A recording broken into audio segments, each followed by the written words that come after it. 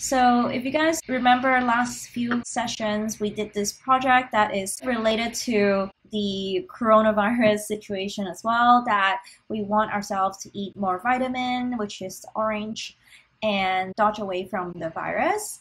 And each time the monkey eats the orange, we gain some points. And then each time the virus hit the monkey, you'll see. So yeah, we lose one score. And if you guys click on my project, you would be able to see the remix button as well. And because this is already my project, I don't see the remix button there. And what I'll do is to go inside, and I want to make some adjustment to this project. And so I think the adjustment that I'm going to make is to simply have an additional source of vitamins such that my monkey could be healthier, and let's do that. So let's say this additional feature of our game is whenever we press the space bar, an apple would appear on the screen. So just now what I did very quickly was click on choose the sprites at the bottom right corner, and this will pop up. And yeah, basically I am choosing the apple. It could be a banana or other things as well. So yeah, you can see the sprite is here. And what we want to do is to simply go back to the orange. So remember, the orange is already kind of doing what we want the apple to do, which is to move from the left-hand side of the screen all the way to the right-hand side. And after it hits the edge of the wall of the screen, it will come back to the left side and then go all the way again. And every time the orange hit the monkey, the score goes up by 5. So it's pretty much what we want, except that this time we're not asking the apple to change, to start moving with space, but we want the apple to start moving. So we don't want the apple to start moving with a green flag, but we want the apple to start moving with a spacebar key. So what we want to do just now, I quickly did, was to click a duplicate function, and I'm going to drop that into apple.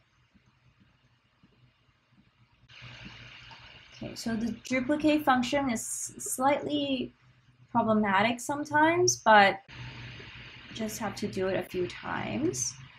And yeah, you can see that here also kind of like has 2 duplicated here. So now that I have this one, you can see that this is a forever block that has the apple.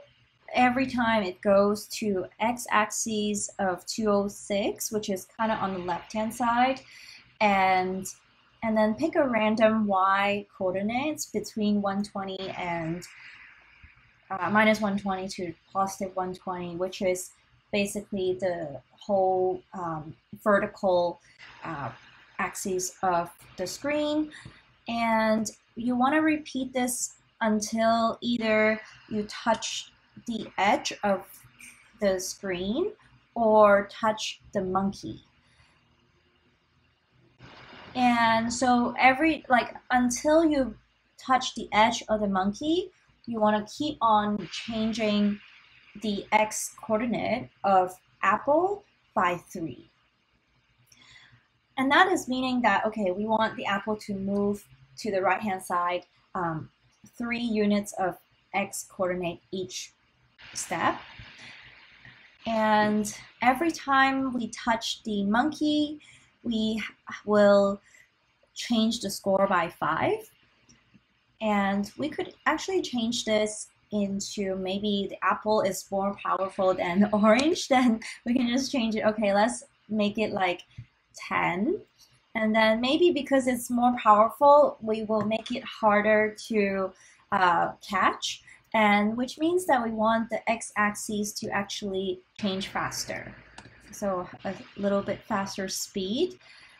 So you might wonder, okay, well, now that I have added the apple there, why is it not changing? Well, that's because there's no event block yet, right? So we need an event block to update the apples, to trigger the apple to move. So this time, remember our goal was to trigger our apple to move whenever we have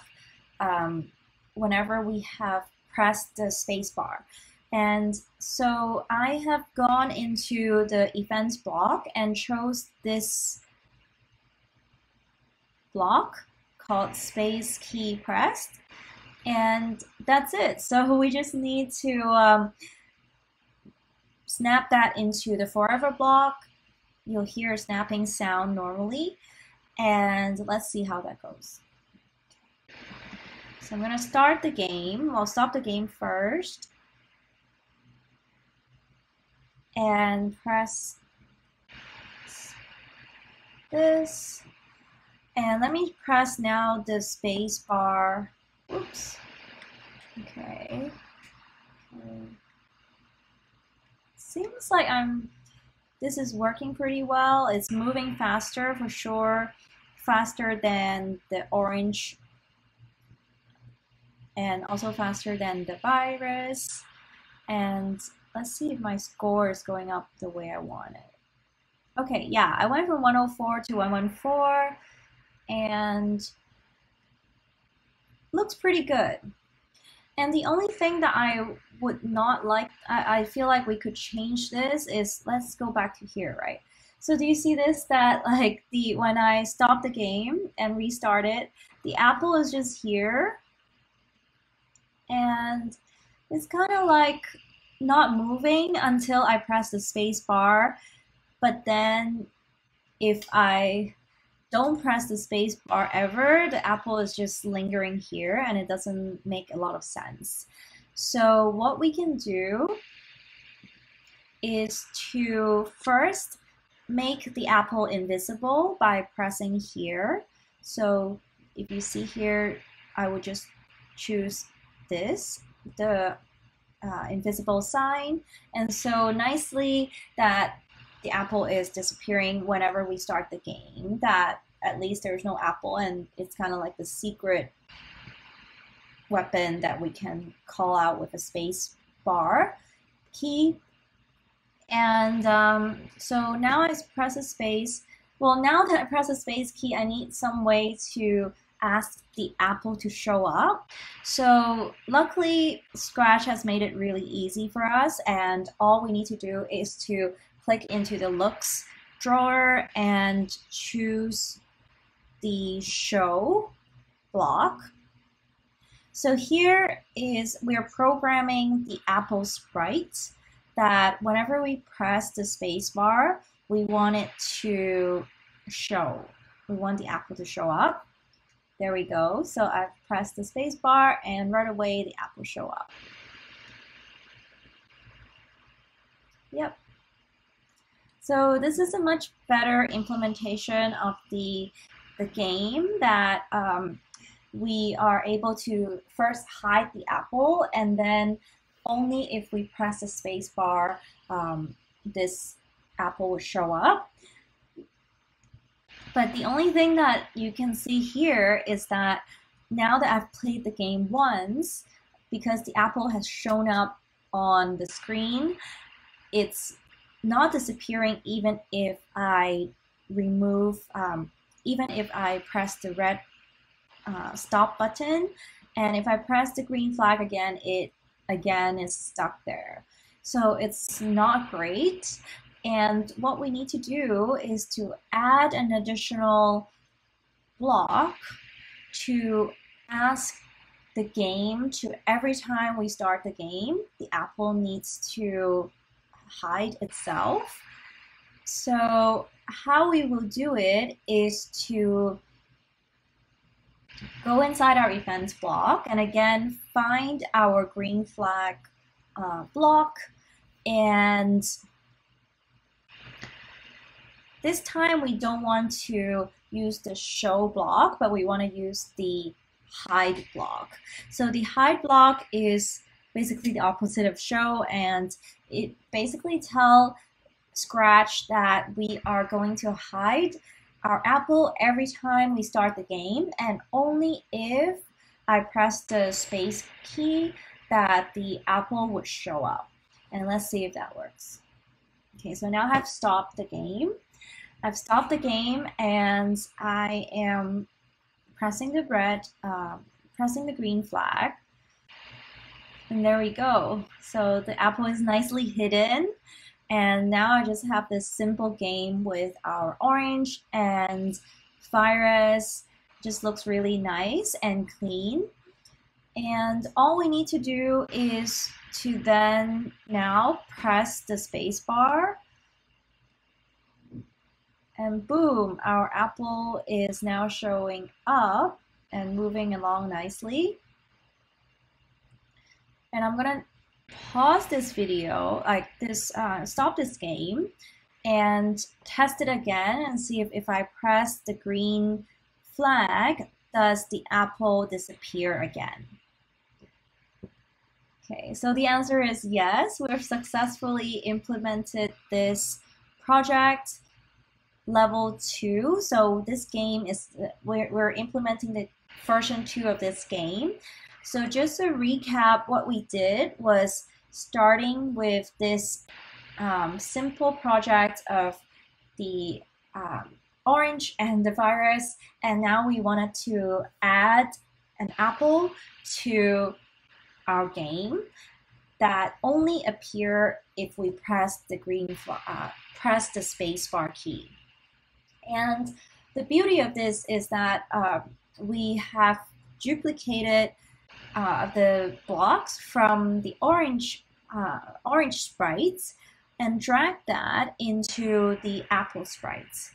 And the only thing that is changed from the orange and the apple sprites is the event block is changed from the green flag clicking to the spacebar pressing. So here is the main difference. And we quickly also realized that the apple has been around for the entire time. And even if we stop the project, if we stop the game and we haven't pressed the space key yet, it still keep on showing up, and that's not great. So we decided to first make our apple disappear here. So it's by default invisible, and every time we press the space key, we will ask the apple to show up using the looks block here.